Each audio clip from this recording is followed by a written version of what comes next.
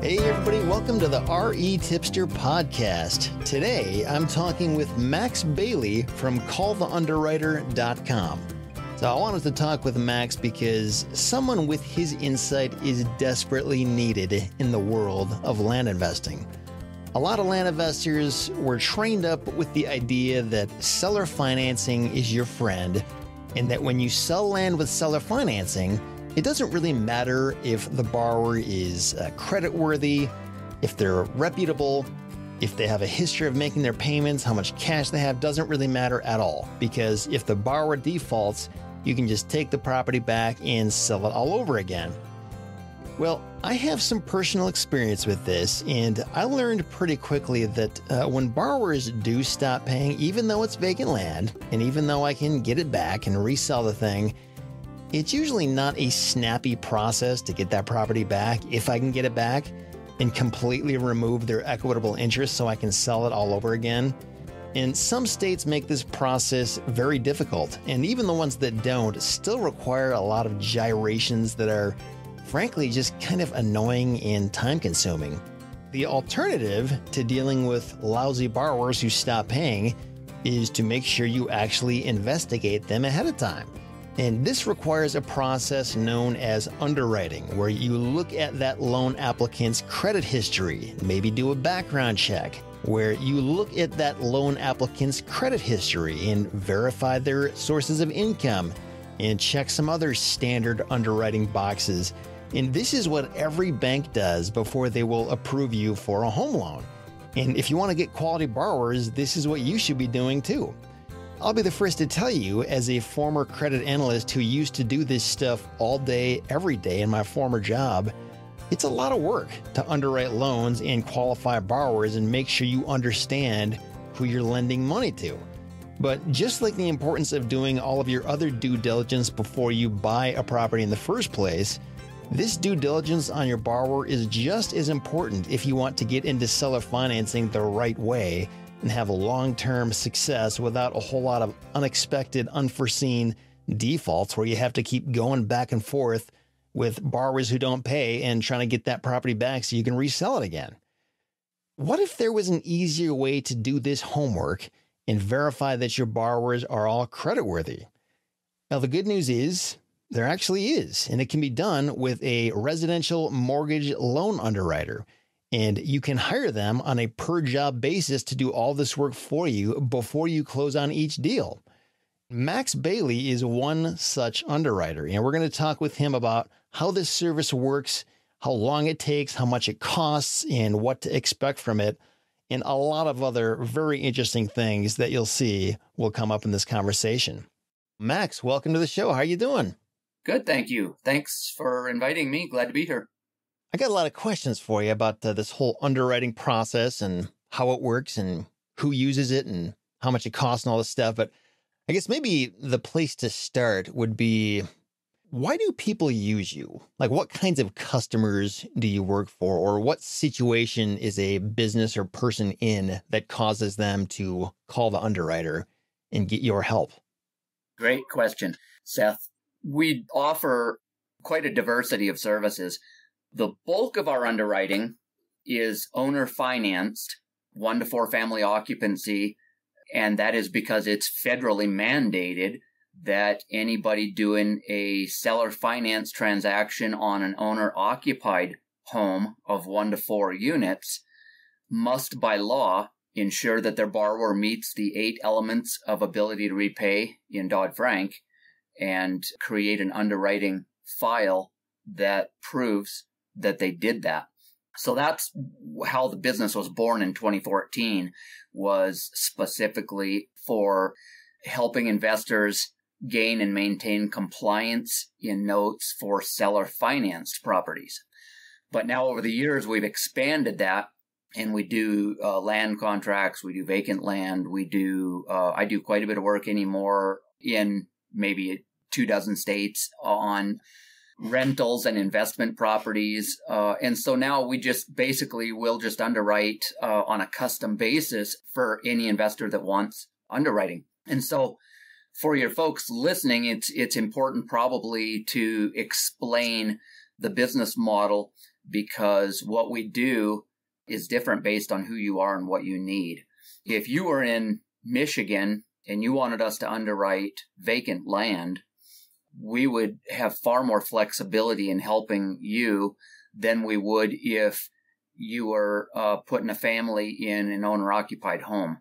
When you're putting someone in an owner-occupied home, then we have black and white metrics that have to be observed, and we walk you through how to screen to find the right borrowers that can meet those, and then we underwrite very detailed based on those 8 elements of ability to repay. And then at the conclusion of the underwrite, we actually issue a certificate of ability to repay, an ATR certificate.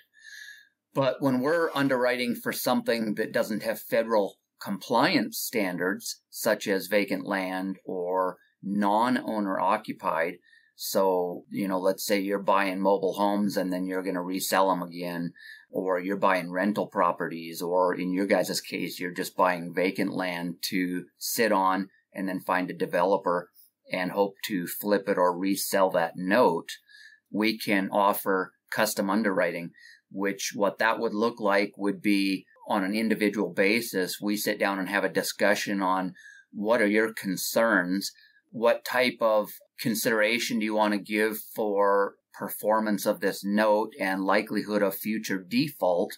And then we together would essentially set the metrics that we're going to screen for. And then we would vet the borrower and then just communicate with you on that specific set of criteria or metrics that you and I came up with together. So it's going to look custom in every case if it's not owner occupied. Gotcha.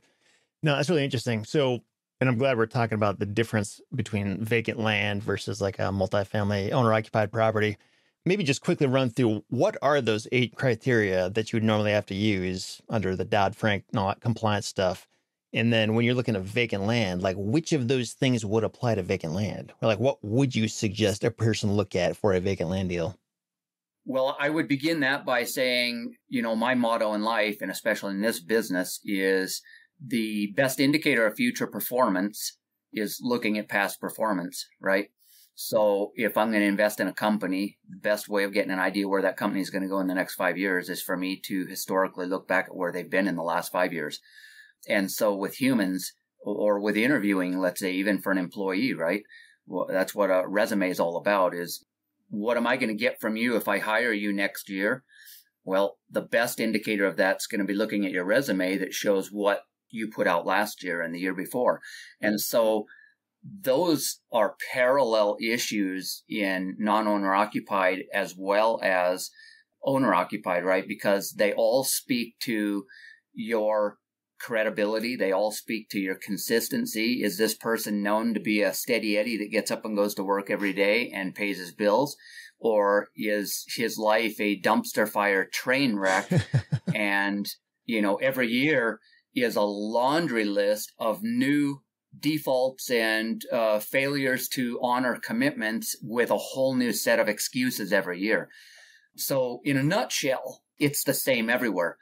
What's different is that when you and I underwrite for a business deal that's not owner occupied, you're in the driver's seat completely. So you share with me what your concerns are.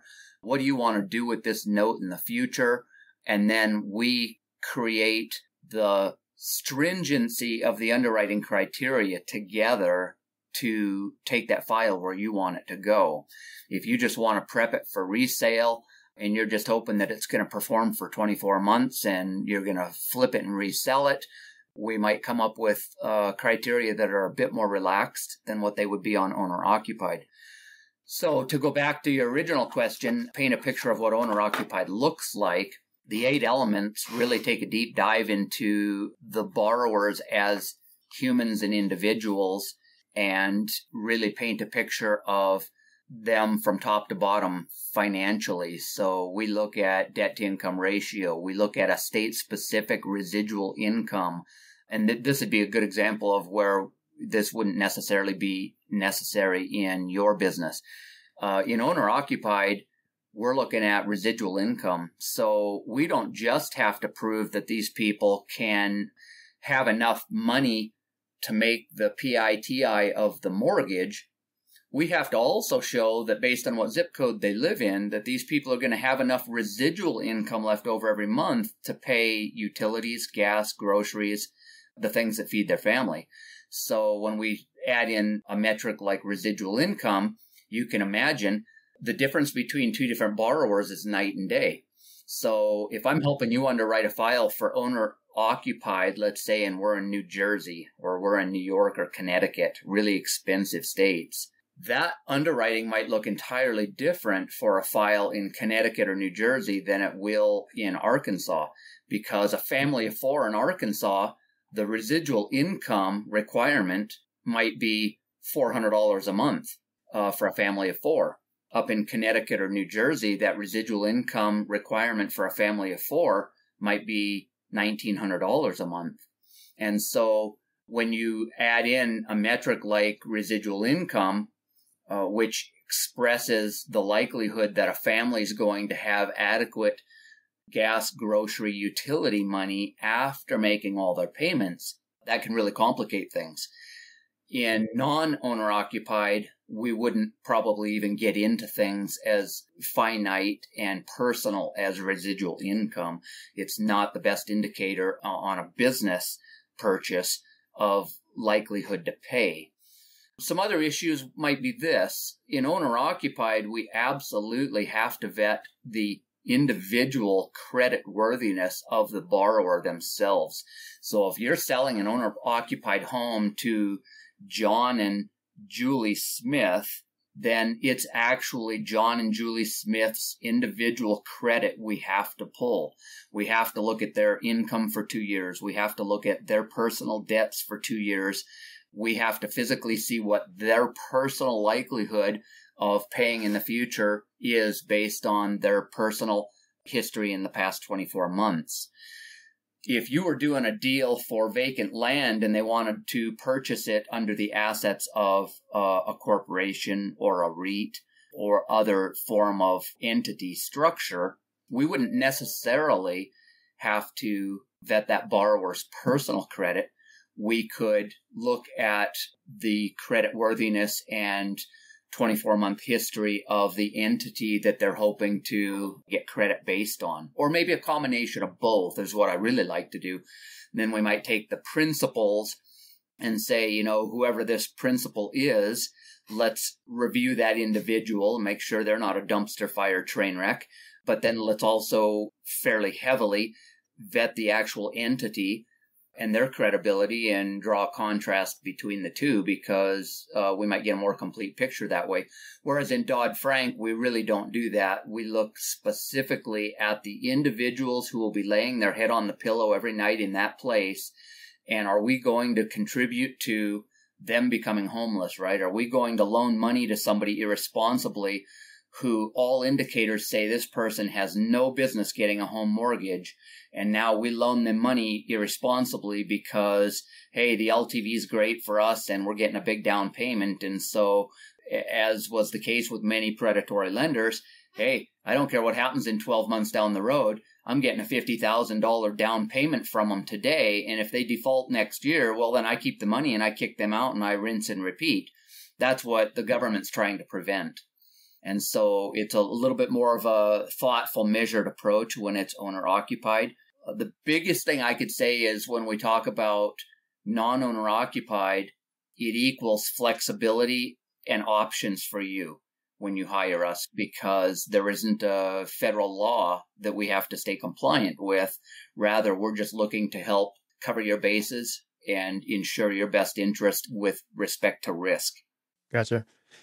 So, kind of putting you on the spot here. I don't know if this is even doable right now, but I'm just thinking, I'm envisioning like a one-page PDF that a land investor could use to say, hey, look at these things. Like, given that it's non-owner occupied vacant land, this is just a standard thing. I mean, obviously change it if it needs to be changed, but like what would be those bare essentials that a person should look at? Yeah, absolutely. Great question. So again, what we're talking about is default prevention, right? So ability to repay certainly has to be one of the elements. That is, what kind of monthly gross earnings or access to capital does this individual or entity have? So there, no matter how you dice it, there's going to have to be a look at earning and cash flow consistency and capability over a 24-month period. Whether that's individual or entity or a combination of both would entirely be up to our discussion based on the scenario you gave me at that time, And then besides access to capital, then there certainly has to still somewhere in there be some sort of a look at creditworthiness, right?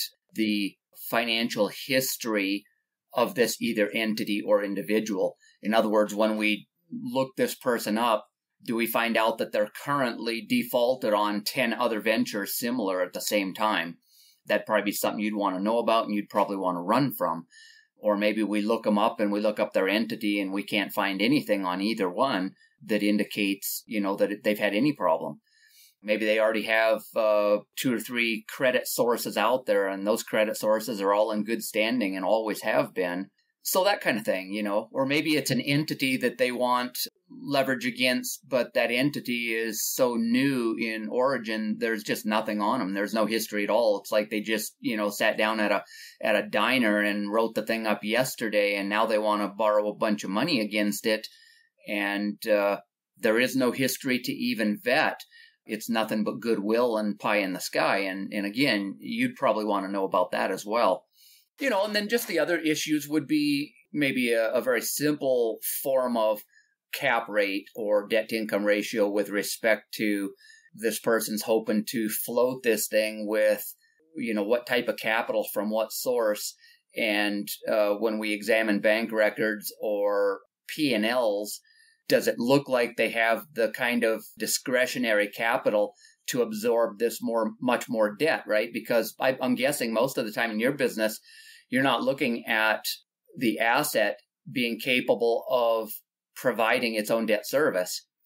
So if somebody's going to buy 5 acres of land and it's not currently rented, then that 5 acres of land can't be brought into the equation in terms of its ability to float its own debt service. Whereas if you're buying a sixplex, absolutely, right? We'll look at rent rolls and we'll see what the monthly earnings is above expenses on this, and some sort of a ratio that will tell us, hey, okay, this thing, is grossing $6,000 a month, then the new loan would be $2,000 a month. And after all their other expenses, they still have about, $4,000 a month left. Okay. So we underwrite, again, totally different based on the scenario. And so your investors would come to me and paint a picture of what this particular venture was and what it looked like. And then that's how we'd kind of derive a strategy for, here's all the things we should probably look at with this one to make sure that you're safe. Yeah, it's I think what you're describing there, it actually sounds like a fairly short list because, I'm sure you're familiar with like the 5 C's of credit, which is kind of like this cute little thing that we use in the credit analysis underwriting world. And those things are character, the borrower's character, like are they a good person, capacity, capital, conditions, and collateral. And those things, those make a ton of sense when you're talking about like a multifamily owner-occupied property or like a business, that kind of thing. But when you're talking about vacant land, the C for collateral value, like a lot of times that's really hard to quantify, and that's why banks won't get involved.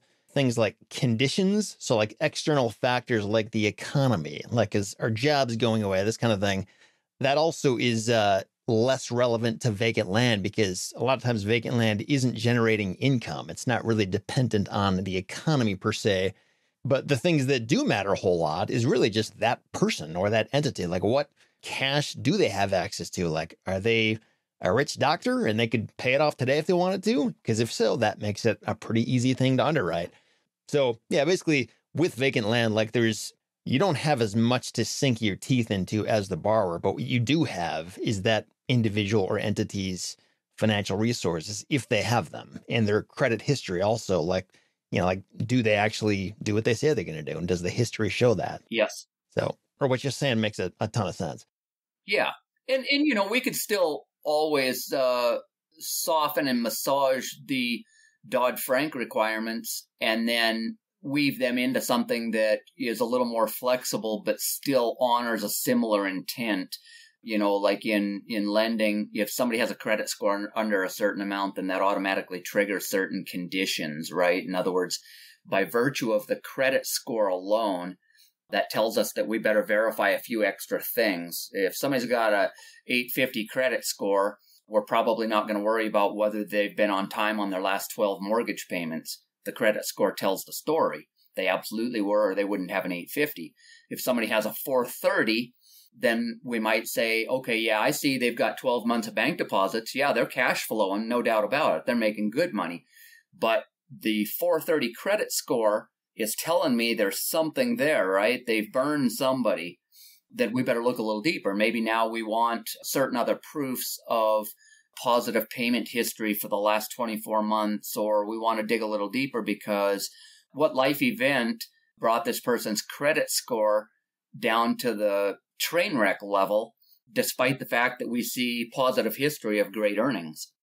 Yeah, I appreciate what you're talking about now, because I know sometimes people have this mindset, maybe because they don't really understand credit reports, but they'll think, hey, if the score is, I don't know, 500 or below or 600 and below, then no, it's bad. But it's like, well, maybe. But you got to look and understand, like, why is it that low? And can it be mitigated? Is there a story behind it? Yes. And one of the things that we do a lot of is investigation to understand the why. And then this is where Fannie and Freddie lenders don't, right? Because they don't have to, quite frankly. They're picking low-hanging fruit, right? So since they are churning a Wall Street-backed investment with a bunch of extremely risk-averse investors, they just draw an arbitrary line in the sand and they say anything under 580 we're not going to look at. You're gone. And seller finance is taking that market share that the bank is willingly walking away from, and then we're sifting it for the few nuggets that are within that demographic that Fannie and Freddie has just automatically written off. And so the idea in underwriting is to sift these borrowers and find the sweet spot where we're consistently mining out the ones that are still going to make great performing note holders, but they just happen to, for whatever reason, fall below the metric that the Fannie and Freddie lenders are, gathering up with both hands as they run through the field. And so, for example, if we look at a 430 credit score, we don't just kick them out the door because they're under 580, but we do employ some filtering methods to say, let's find out if this was a one-time life event versus if this is a life pattern.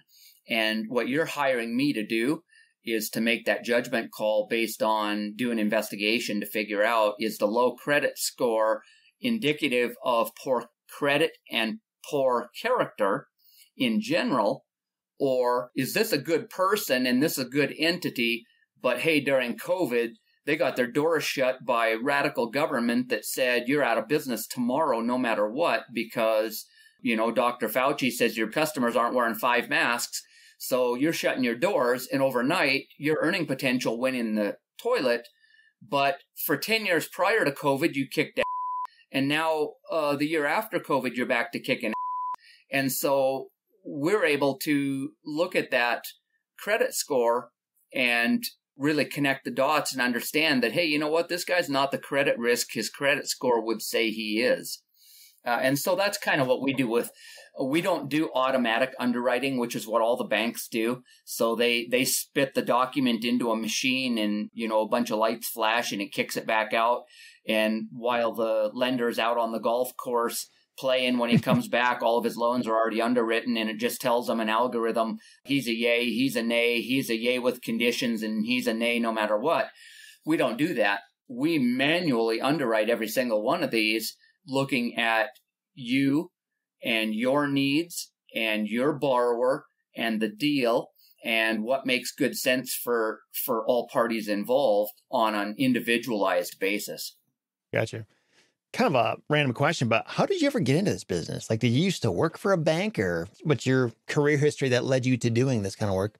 I had a background in finance, But believe it or not, I thought it was way more exciting to run in and out of burning buildings. And so for 30 years, I was a firefighter and a paramedic.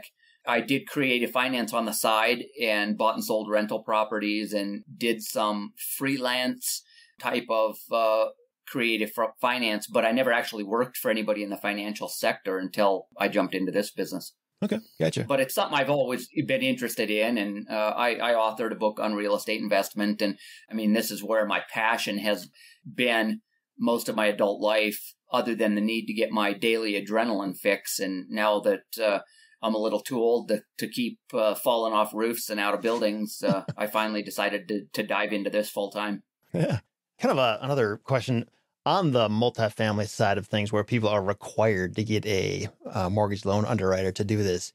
So they're not allowed to do this themselves, right? They have to show that they found a licensed third party to do it. Is that accurate? No. Okay. No, they're not. They are allowed to do it themselves. Okay. Kind of like, going pro se on a murder trial. You're allowed to defend yourself. Oh, gotcha. It's not advisable.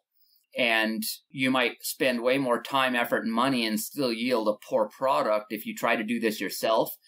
And the biggest issue is because of the business model we established, since you can pass this underwriting fee on to your borrower, there's just not good business sense in it for you to do it.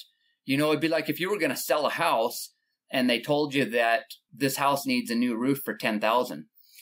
Well, if you can know that ahead of time and just increase the asking price of the house by $10,000, then why wouldn't you put a new roof on it, right? Because now this is an insulated expense. You've passed it on to the borrower, and you're still going to get what you originally needed. You needed $100,000 for the house, and so now you're able to sell the house for $110,000 and show that it has a brand new roof. Well, that's a win-win, because if the borrower is happy to buy this place for $110,000, well, now they get a warm, fuzzy feeling knowing it's got a brand new roof on it, and you have no liability on your head because you're hanging the liability for that new roof on a licensed, bonded roofing company. Whereas if you get up there on a weekend with you, your wife, and your grandma, and you all bang shingles on that roof to save the $10,000, and now you get called back over and over again because the roof leaks and the shingles are blowing off, did you save anything, Yeah. And maybe you risk falling off the roof while you're doing it too. What could you have done during that 3 days that you would have been roofing it to make more money and let the roofer do what he does best? And you're out getting 3 more houses in the same condition to rinse and repeat the cycle with. And so I think the big thing with underwriting is just understanding that it's what we do every day. And we created a business model where there's very little expense and risk on you as the investor to have us be your underwriter. And how much can you get done? If you send me 2 or 3 deals while we're underwriting these deals for you, you can be out shaking the money tree, right? Doing what you do best, which is chasing up 3 or 4 more of these deals. Yeah. And then the other thing is that I provide a ton of free education to boot. So once we start working together, we'll start developing borrower pre-screening methodology for you that will enable you to advertise to drive the right kinds of borrowers to you in the future, so that most of the tire kickers and looky-loos and train wrecks you won't even waste your time with, because we'll help you understand what you need in a borrower and ask the right questions up front, right? Create the right advertisement up front so that the dumpster fire train wrecks aren't even applying, because you've got 2 or 3 things in there that's going to keep those folks away. Yeah. I was actually, that was one of my questions. I was thinking, once you know what you want to see, couldn't a person feasibly just create like some kind of an application form on their website and say, hey, answer these questions and then we'll talk. And if they answer them wrong, I've got you it. don't talk. Yeah, you got those questions? Yep. Yeah. I've already got it. So absolutely. And then I also give you questions to ask every borrower and teach investors. And just so you know, this is all free. This isn't anything I charge for. Once we start working together, I go through a list of questions to ask every borrower and the fundamental logic behind it, which helps you if you hire a transaction manager or somebody else to coordinate all of that. Then we work with that individual and train them how to do it for you, so that you now have somebody sitting in the front desk in the office who's pre-screening all of your borrowers. So when you put out a flyer saying, hey, we've got this repo house that we're going to sell on owner financing, and if you've been turned down by a bank for a traditional home loan and you're still in the market for a new home for your family, call us. They can get some education from us on how to build that flyer or that sheet to advertise in such a way that they drive the right people to them and not every looky-loo in the country, so they overwhelm you. Yeah. Those little pre-screening application questions, is that something like available on your website that I could link to in our show notes or anything like that? Or It is. On our website, there's a document called Questions to Ask Every Borrower. I think there's 10 of them, and you could certainly tweak them for non-owner occupied. That'd be a great starting point. And that's not proprietary. I made them and I give them out to people, so it's not like you have to sign up for something to get them. That's the other thing. We don't play like that, so that's just free for the taking. And then you could certainly call me and we'd do a session just like this over the phone, which is also free. And, we'd help you tailor those kinds of questions to your specific business model, what you're doing. Gotcha. To people listening to this, I will find that on Max's website and link to it right here in the show notes. So if you guys want to check it out, it's retipster.com/145, because this is episode 145. So if you want to check that out, I'll have that there for you. Kind of a random question. So regarding like Dodd-Frank requirements or what the government wants me to do, so far we've been talking about this in the context of when we are selling properties, the underwriting that a real estate investor would have to do. So what if I want to go out and buy a property and I want that seller to give me seller financing? Maybe it's like the grandma next door. She's never done this before. She'll never do it again after me. It's just one time. Does she need to underwrite me, or is that different where that's not required? She still has to underwrite you from the standpoint of ability to repay. So she still can't sign you up to a mortgage that is 4 times what you make every month and then take a down payment from you so that she can kick you out again in 6 months and keep your down payment and make you homeless. So think of Dodd-Frank as prevention against another housing bubble burst. So remember all the teaser rate loans in the 90s and in the early 2000s, all of the predatory lending that was going on, all the risky features, hey, we'll give you a 1.2% APR for the first 90 days. And then in the fine print somewhere, we'll see that you're on a balloon payment in 120 days, or your interest rate goes up to 8% overnight and your mortgage is now $4,000 a month. So what Dodd-Frank did after the housing bubble burst of 07 and 08 was they analyzed with the entire banking industry. They sort of did an autopsy of the housing bubble burst and determined what all of the risky features and predatory lending factors were that led to this happening. And then Dodd-Frank was written as a preventative measure to ensure that we reform lending practices to ensure that this doesn't happen in the future. The biggest underscore on Dodd-Frank is what it did is it took the responsibility for home loans off of the owner borrower and put them on the lender. And so now the lender has a federal responsibility to ensure ability to repay. In other words, it's no longer one of those things where you can say as the lender, hey, he had $50,000 to put down and he said he could make that $2,000 a month payment. How was I to know that he only made $1,800 a month? So they put that responsibility on you. So now they say, well, that's how you should have known, is because you're required by law to ensure that borrower meets these ability to repay metrics. Yeah, gotcha. Now, if you're just doing a one-off transaction, you don't have to hold an RMLO license. And that's where everybody gets confused. There's 2 pieces to Dodd-Frank. One is the necessity to ensure your borrower can have the ability to repay and that you're not doing predatory lending. The other side of it is if you're doing more than 3 of these in a 12-month period, i.e. it's your for-profit business model, then there's the issue of unlicensed activity where they say you have to have an RMLO license if this is going to be your actual gig, right, is going out and flipping houses and selling them on seller finance, churning and burning dozens of these up every year, then they expect you to have a license. But anybody putting somebody in an owner-occupied property is responsible for ensuring that this person can meet the terms of the loan. Yeah. So if I was buying a rental property, like I'm not going to occupy it, but somebody's going to, is that considered owner occupied or not? No, not if you're buying it to rent to other people. Nope. And I underwrite a lot of those. I have one investor that's all he does in New York, and he sends us lots of those. And so same thing, we customize our underwriting for him specifically and what his corporation is looking for. He's picking up flipper rentals all over, 6-plexes, 4-plexes, 24-plexes, and reselling them to people, and they're not owner occupied. So we have helped him develop individual criteria that helps him ensure that he's selling it to the right person, but none of them are Dodd-Frank subject. Interesting. So in that scenario, or if I was buying vacant land with seller financing from somebody else, in both of those, there's no Dodd-Frank standing over their shoulder saying, you have to do this or you're in trouble. Nope. Okay. So Nope. Could they technically not do anything? Yes. Okay. The one caveat there is, though, you still have to vet your state lending laws and ensure that you're within usury limits and that you're not violating any state laws. Is that like interest rate limits and that kind of thing, or is that something else? Correct.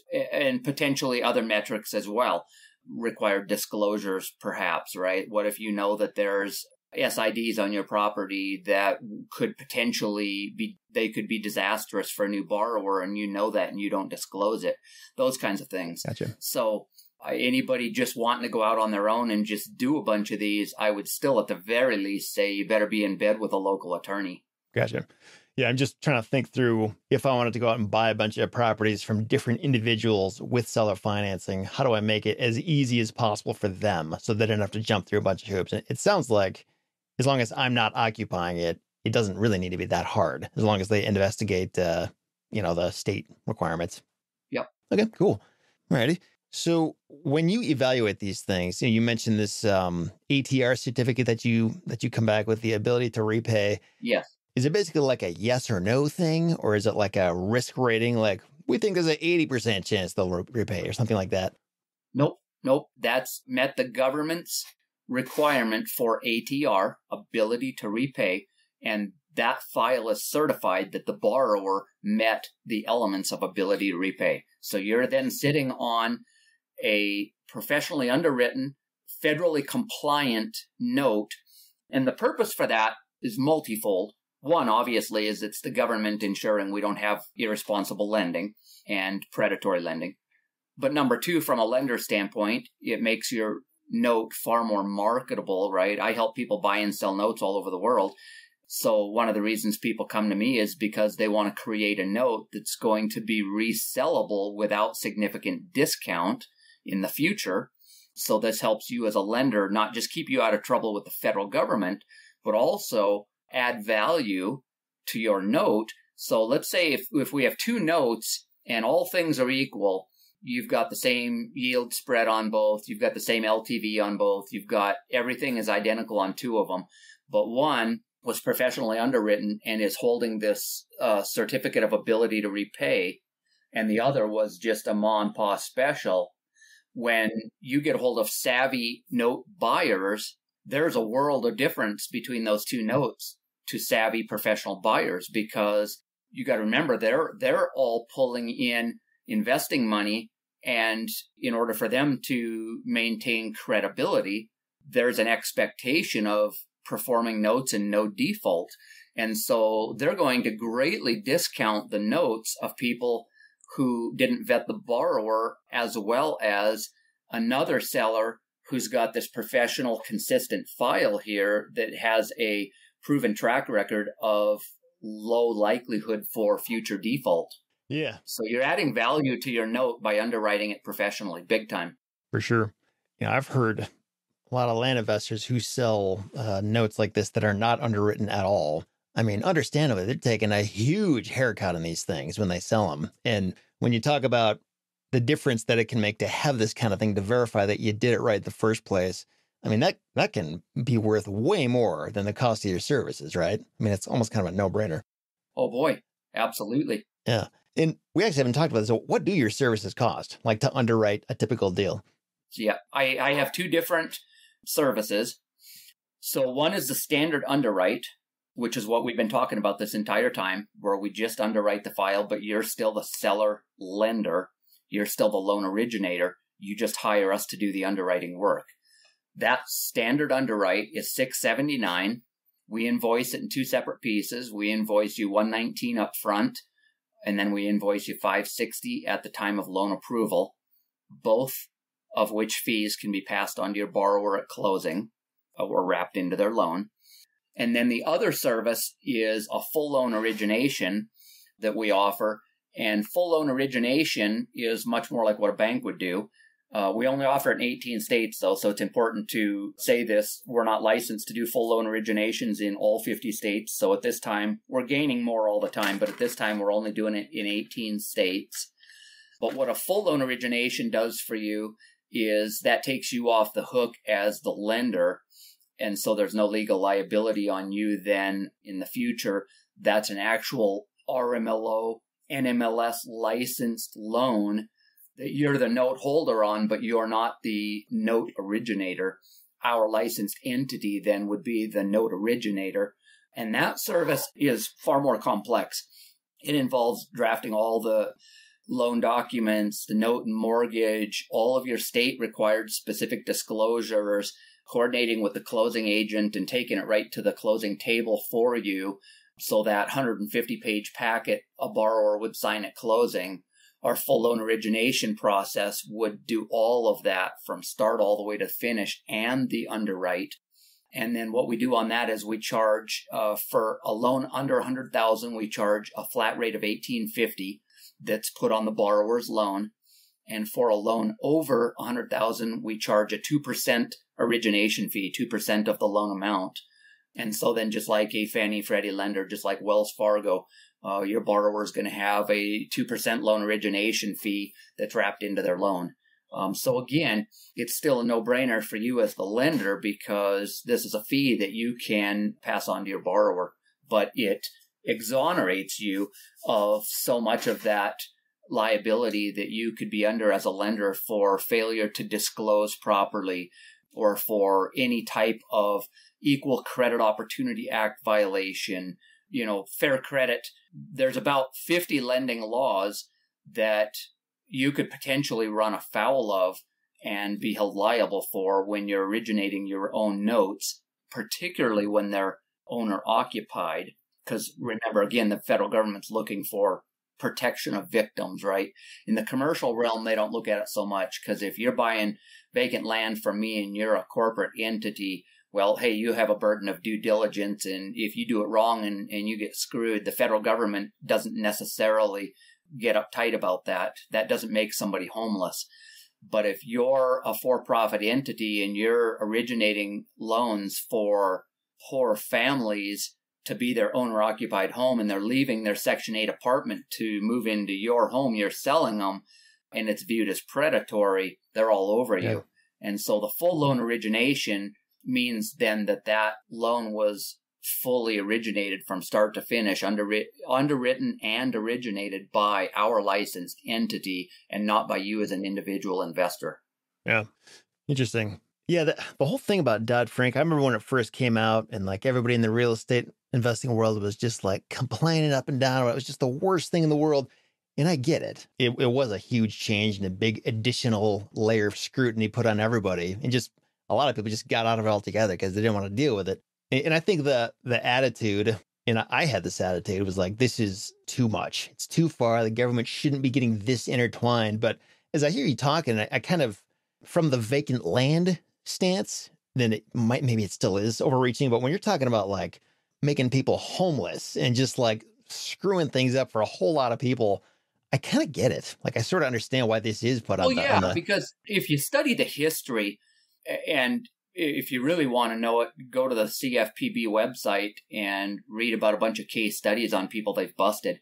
I mean, when you're talking about massive lenders, Wells Fargo size lenders, and a history of routinely, intentionally cheating borrowers and putting borrowers in homes that they knew in a year they wouldn't be able to afford, because with their fancy numbers, they knew that all the borrower sees at the day of the closing table is what his current mortgage is. He has no clue that in 36 months, this mortgage is going to quadruple. And guess what? We can then foreclose on the house, make major profit, and resell it again. It was criminal. That's messed up, for sure. It was criminal. Absolutely. It probably is one of those things where, like, I mean, a lot of people aren't doing that, but there are people who do. And I mean, I agree. I mean, that does kind of sound very criminal. And there's also, when you look at the repercussions of that, I mean, it literally pretty much caused that last huge recession. So, like, when you talk about the consequences of that irresponsibility, like, I sort of get why they decided to do this. Imagine going to inner city Detroit or Philadelphia or somewhere like that, Houston, and advertising that we can get you into a home that you own for less than you're currently paying in rent now. And if you've got bad credit and a bank has turned you down, call us and we'll help your home ownership dream come true. That's what they're doing, right? And so a single mother of 6 kids in Section 8 housing working 3 jobs contacts you and says, tell me more, how can you get me into a home we own for less than I'm paying in rent? And the investor manipulates everything on the front end to show that, at a 1.9% interest rate, you'll only be paying $1,500 a month for this new home. And right now your rent is $1,700 a month. And guess what? Your principal and interest payment, is going to end up being less than what your rent is. And they sell her on this thing, but in page 25 of the initial disclosures, it tells them that it's just a temporary rate and that rate's subject to ridiculous changes in a year and just all kinds of things, and not observing all the legal disclosure requirements that we have today. Well, all of a sudden, they give up their slot in their Section 8 housing and move their entire family into this home. And 2 years from now, they're being foreclosed on. They lost their down payment and they're now homeless, and they're scrambling to get back into government subsidized housing because somebody sold them on something that was too good to be true. And so that was happening all over the country.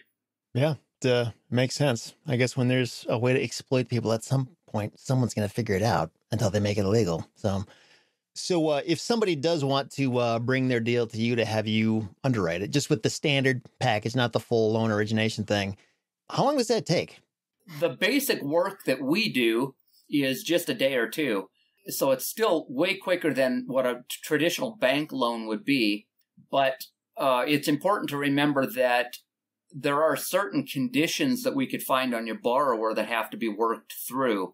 And if those conditions exist, then part of the time frame is going to be dependent entirely on how fast your borrower moves.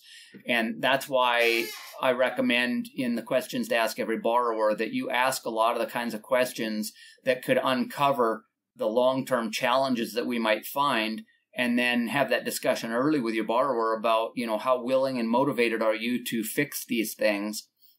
For example, a borrower might have an open collection on their credit. And while that's not a deal breaker, it does have to be brought current. It has to be dealt with. And so I just dealt with one this morning. Borrower has 10 open collections, and they've been ignoring them for years. And they've got an $80,000 down payment, so the lender does not want to lose them. They're making great money, but they've got years and years of open collections they just walked away from. It comes to about $11,000.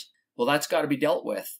And even though they have significant cash reserves and they make great money, it's illegal to loan them money unless they make payment plans with all those open collections or negotiate payoffs and get that cleared up. And so that will now slow this file for a little while we help them get a hold of all those creditors and make arrangements to negotiate payoffs or make payment plans. And so underwriting can take a little while if the borrower has a lot of those.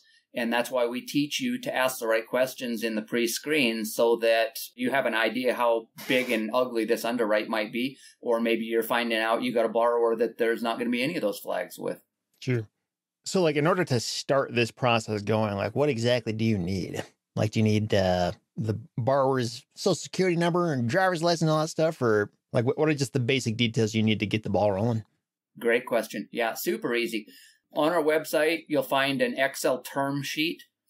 We would get the term sheet from you. So you would download that term sheet and you'd complete it and you'd email it to us and say, I have a new submission for you. And then you'd send your borrower an application guide that's in there, and it has the link where your borrowers apply automatically to us, an online application. So we get a term sheet from you saying you got a deal coming our way, and then you have your borrowers apply, and their application comes to us directly, and then we just marry the two together and start working the file from there. So super easy. You could do a loan submission to us in 20 minutes. Oh, nice. Cool. And then you go on about your work while the borrowers are applying, and we begin the underwriting process. Sure. As somebody who used to work as a credit analyst in the banking world, I know how much work it takes to do this. I mean, it's not that you can't do it, but like it's a lot of mental gymnastics to like get all this information and figure out if it's good or not. And to be able to have somebody else to just say, hey, do this. And that's what they do every day. I mean, that's a huge benefit to just have them right on the line with that. Well, right. Because then what's happening essentially is that you've got 4 or 5 deals cooking while you're still out generating the next 4 or 5 deals. But if you have to stop and finish each file all the way to fruition, then there's days and hours lost on your ability to go out and generate new inventory and create new deals and solicit new buyers, right? Because you can't go get next week's deal going because you're too busy pulling credit and analyzing everything on today's deal.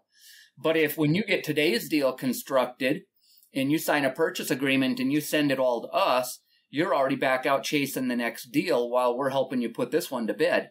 We've got people where we're working 4 and 5 at a time for them all the time, and they're always out bringing in the new ones while we're working their old ones. So, yeah, it makes good business sense.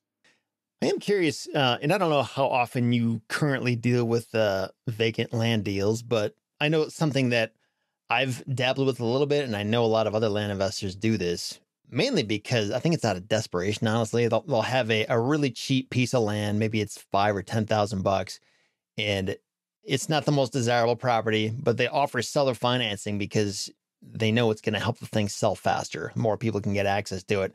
But when you're talking about a deal that small, where payments coming in are like less than $100 a month, the economics of the deal start to get messed up. It's like, is it worth paying $650? And like, is it worth just dealing with all this hassle versus just getting paid cash?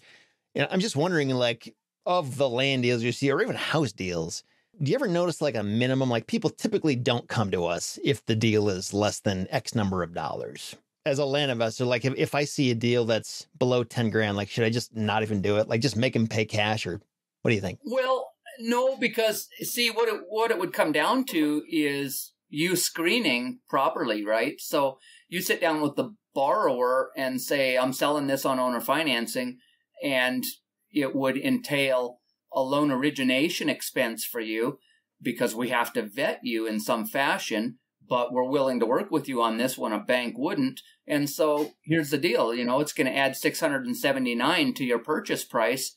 Are you willing to do that in order to have our guy work with you? That's just how that works. And then it gets wrapped into their deal.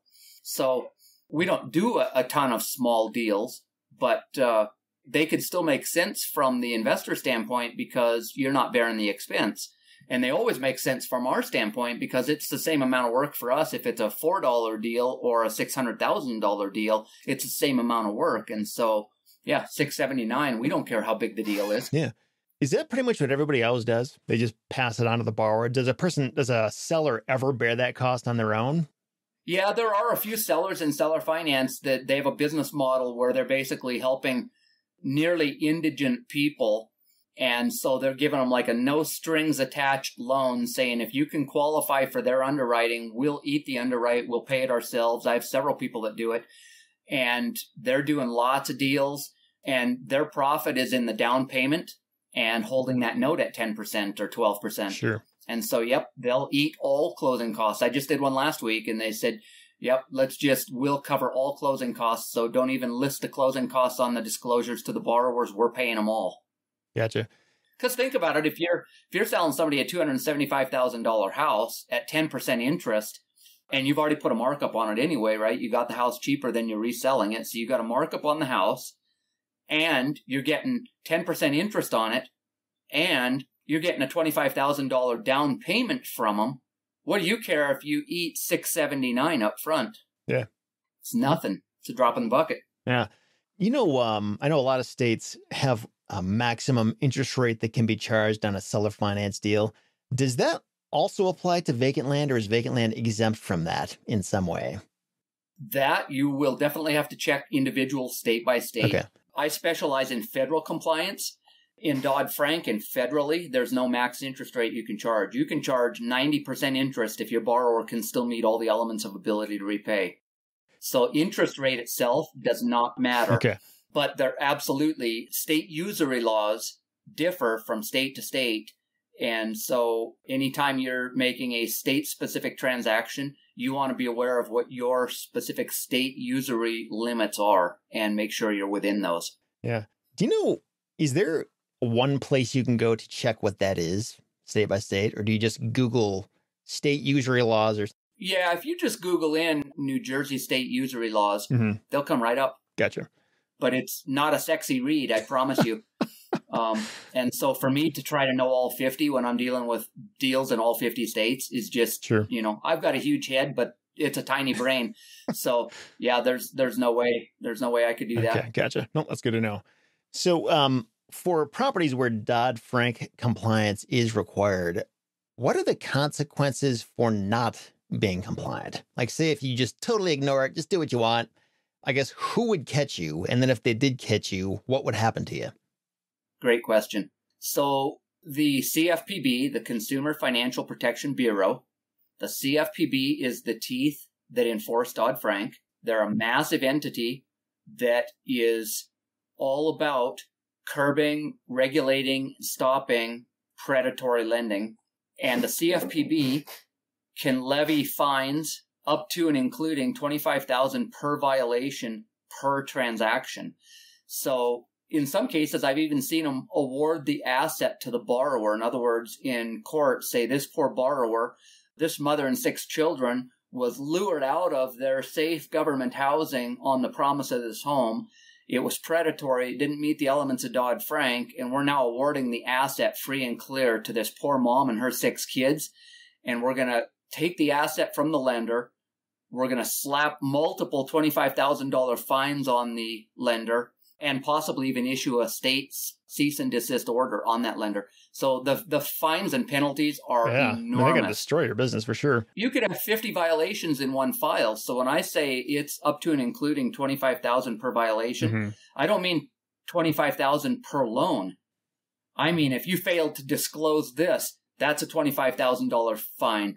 You didn't do this right, that's a $25,000 fine. They could hit you with 50 of them in one file. So it's a huge, huge issue. Gotcha. So we help produce files that transparently demonstrate our regard for Dodd-Frank and fair lending. And so when you're holding a note that we underwrote, you're holding a file that you can confidently lay out on the table and say, here you go. You want to see what my business practices are? Here they are.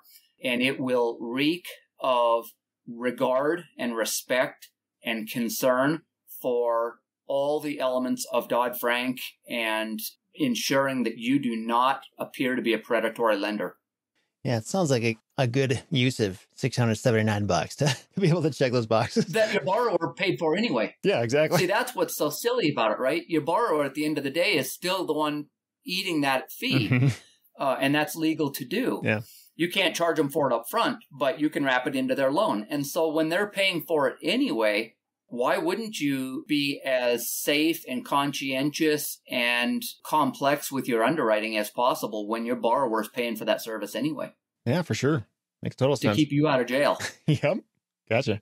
So kind of going back to the underwriting stuff, whether you're doing it or a person's trying to do this on their own, just like principles of it.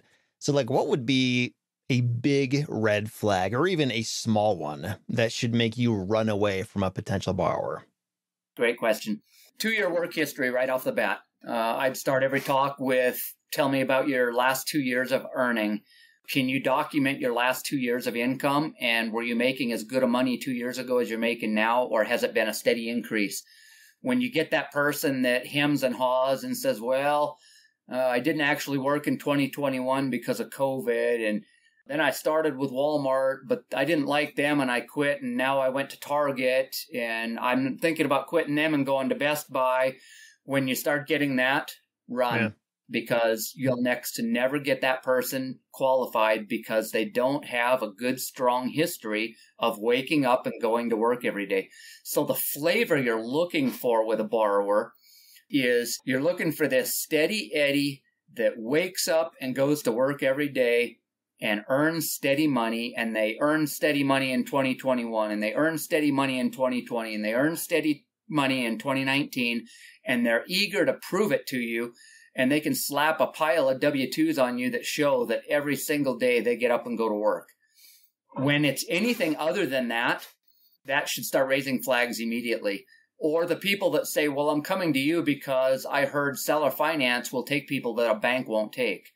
When that's just their generalized attitude on why they're going the seller finance route, that should raise a red flag, because you can't just give anybody a loan. And I correct people every single day that, yes, seller finance is more flexible than Fannie and Freddie lending, and it has more relaxed metrics, but it's still not the wild, wild west. So you can't just still screw all of your creditors and then just still go get your next one from seller finance and expect that they're going to be ignorant and give you another loan so you can burn them as well.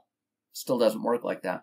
Now, if you do your underwriting and find that, like, there's kind of a problem here. Like, it's not a red light, but it's a yellow light. Maybe the credit score is bad, or there was some incident, or, whatever the case may be.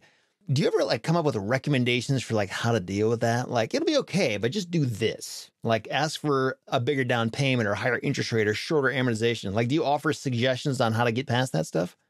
Yeah, absolutely.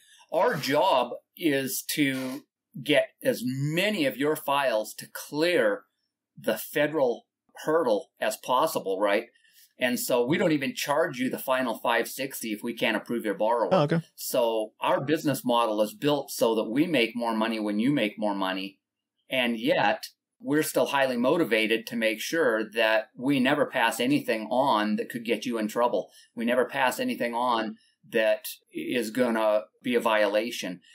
And so we employ ridiculous creativity to help your borrowers clear up their credit boo-boos and to establish alternative credit and to show credit worthiness, even if they've got nothing on their credit report that attests to their credit worthiness. One of the documents you'll find on our website is called Understanding Loan Conditions, and another one called the Alternative Credit List. And so we employ very creative techniques to take a file that on its face initially would be a no and write back to you and the borrower and say, if you can do this and go get us proof that you're making your utility payments on time and get a letter from your car insurance carrier stating that you haven't made a late payment in the last 12 months, and get a letter from your landlord stating that you're paying your rent on time and that you have for the last year, we can balance out this black mark against you with all these compensating factors, and we can get you across the finish line. We do that every single day. Or we might get back to you as a lender and say, hey, John, your borrower is $62 short of meeting residual income or meeting debt-to-income ratio, but I noticed you've got a 180-month term. If you're willing to bump that term up to 240 or 360, that'll do this for you, and now that'll drop your borrower in, and your borrower will qualify. Or another alternative would be ask your borrower if he can come up with another $3,000 down. If we can lower your loan amount by $3,000, that'll put him over the edge. Or if your borrower will pay off this one credit card, we see he's got a $680 balance and he's making $75 a month payments. If that payment went away, he would meet the requirement.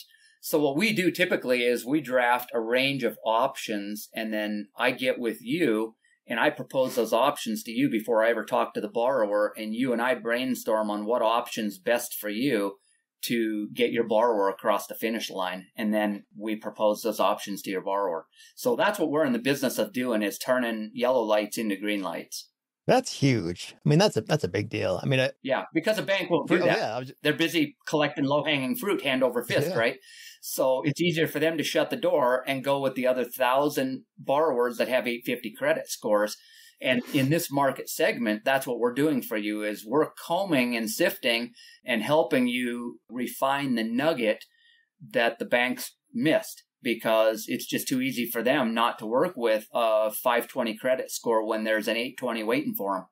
I mean, I've seen this with a lot of attorneys, with a lot of bankers, where it's like they just kind of want it to fit this cookie cutter thing. And if it doesn't, it's just like, no. Like they're great at throwing up obstacles, but like somebody who actually finds solutions, like that's where the value is. Yeah. Well, and when you think about it, it makes sense, right? Why would they? Yeah.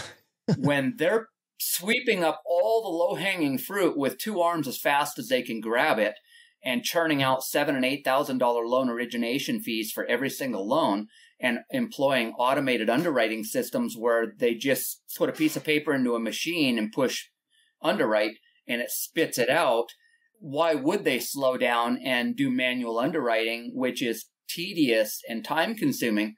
Yeah. And so honestly, in the market share we're working in, that's why we're such a value to investors, is because we're doing something that the big people will not do. They're too busy collecting the easy cash.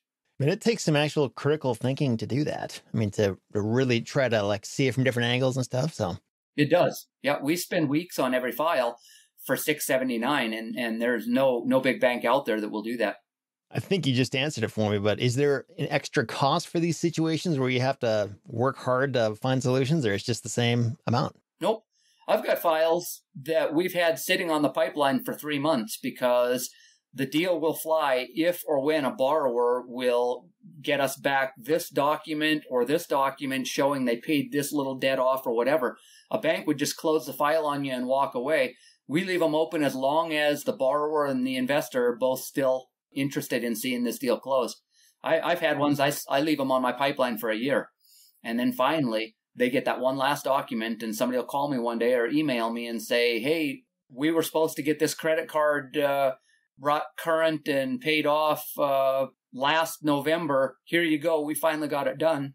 We don't even remember the file anymore. We'll have to go in and open the file and look it over and figure out what we were waiting on and then put this thing together and finally put it out the door. So, yeah, no, we never give up on them if you or the borrower don't. That's amazing. As long as they're motivated to make good, you know. Yeah, just say for the listeners out there, I mean, if you don't have a ton of experience in the lending banking world, I'm just telling you that's unusual to find somebody who like is that hungry to make it work for you. That's very uncommon. So that's just want to point that out there. So we were talking a little bit about this before we started recording, but I've been trying to find mortgage loan underwriters in a few different states. For some reason, it's pretty easy to find them in Texas, but like when I look for them in Michigan, you know, I just Google licensed residential mortgage loan originator in Michigan, and the results that show up are like how to get licensed, or it's like maybe linking me to like an actual mortgage company that provides a loan, but not somebody like you who does this stuff for hire. And we do, by the way, just so you know, if Michigan's the staple of your base, we are licensed loan originators in Michigan. Cool. So Michigan is one of the 18 states we can perform a full loan origination for you. And you're right, it's extremely rare. Why is that? Because it's so miserable to go through. It is not pleasant to have to do what we've done to be able to do this. And again, quite frankly, I'm probably a fool for being willing to do what I'm doing for the amount of money that we're making. The big banks, if they're not making 6,000 or 7,000 on every deal, they don't even look at them because they're just in the business of the gravy money, right? They're like the old Dire Straits song, money for nothing and loans for free. They're busy picking all the low-hanging fruit that requires one quick squeeze for a lot of juice. And we're helping you in a market segment that's far more work. We have to mine 100 yards of dirt for every little nugget of gold and then do a lot of sifting to find it. It's a much harder market share to work in, and so the big boys don't want no part of that. Yeah, it's I don't know how much of a parallel there is, but it reminds me of like I've heard it said, if you were to be a residential, like a property manager in a super low income neighborhood, but you actually did a really good job at it, you would be so busy because it's like anybody who works there, like they don't do a great job of it because it's a really hard job. So if you can dive into a place it's hard to even exist in and really knock it out of the park, like, man, you will pretty much own that market. So, yeah. Well, and that's exactly right. That's the biggest issue is the reason that we don't have a ton of competition, quite frankly, is not that we're amazing. It's that it's an ugly, hard business, and most people find they can make way more money, just like my investors. You all can make way more money in a day than we can, and that's what we help you do. Realistically, and I guess as I get older, I'm going to have to examine my brain and say, how long do I want to keep working this hard for what we're making? Because, that's why nobody's in the business, is because they've all found business models that are a lot less work and a lot more money. Even when you create a note, you now residually receive money back every month for the life of that note. Well, we help you create that note. We get paid one time and that's it. Tomorrow we're back to the drawing board. And so, it's sort of a flawed business model. My accountant doesn't think I'm very amazing. Mm-hmm. Yeah. But that's okay. It's good for you guys. It's good for the borrowers, and it's something that we choose to do. Do you have any insight? I don't know if you even know this, but like what the default rate is for people who have been through your process? I know like with vacant lots that aren't underwritten at all, it's huge. Yep. I don't have a statistic, but what I can tell you is one of the lines in Dodd-Frank that we all have to measure ourselves by says that the mark of professional underwriting, the result is a historically low default rate. So that is what the 8 elements of ATR are supposed to yield, a historically low default rate. And I can tell you that we have that, but I can't quantify it. All I know is I talk to my 1,000 investors in all 50 states who keep coming back to me and keep commenting that, those notes we did last year, they're all still performing strong and they're great. Now I need you to help me find a buyer for them because they've matured. They have seasoned for 12 months or 24 months. We haven't had a hiccup. Now help me get market value to resell that note. And then I help them do that as well. And then I help them churn some more. So, it works. We do definitely create historically low default rates.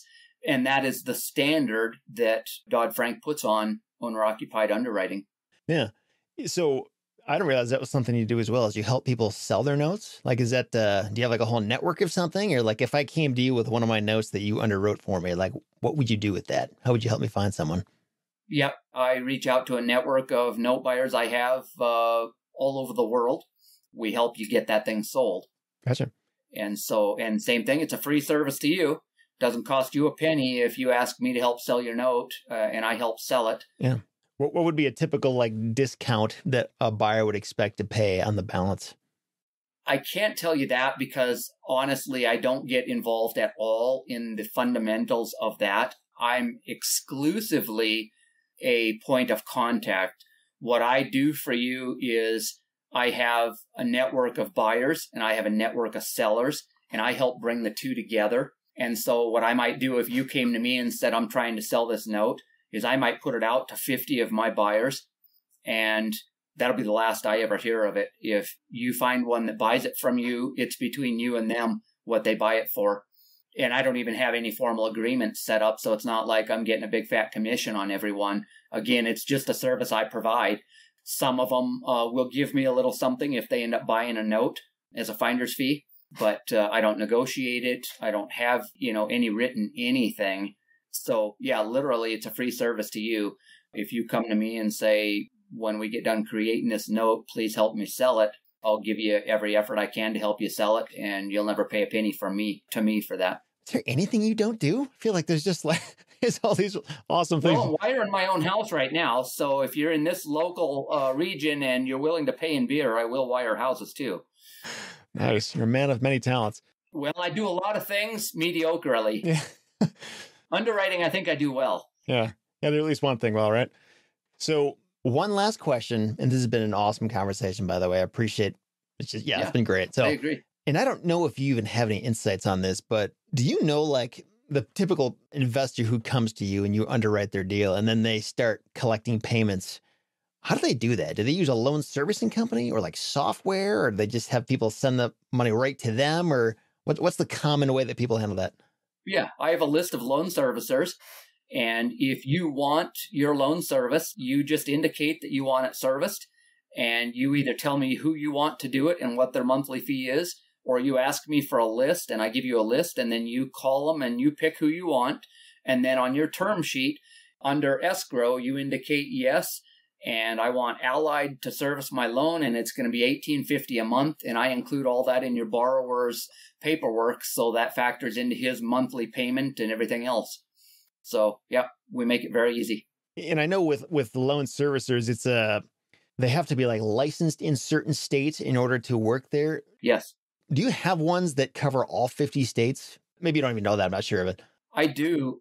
You do? I do, but I don't know which ones they are. So what I always tell everybody is it's easier to just take my list of loan servicers, because I deal with people in all 50 states.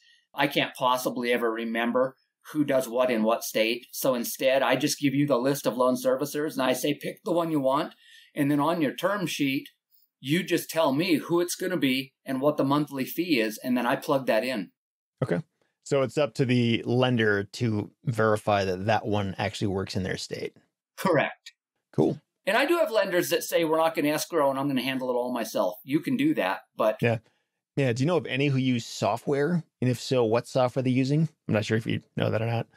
I don't. I know there are ones using software. I haven't got a clue whether it's homemade software or whether, there's something out there in the seller finance community. I know the right people to talk to. I could probably find that if somebody was looking for software, but I don't know it off the top of my head. Awesome. Well, Max, thanks so much. If people want to find out more about your service, do they go to a website or call a phone number, or what's the best way to get that started? Yeah, they can call or email me off my website. So that's how I would prefer it. And email's best. So if you get on my site and check everything out and then shoot me a contact email from there, I'll get a hold of you. Email's best, but any way you get a hold of me, I'll respond. And that website is calltheunderwriter.com. And you can find a link to that and a lot of other stuff we talked about in the show notes, retipster.com/145. Max, thanks again. Really appreciate your time, and hopefully we'll talk again soon. Yes, sir.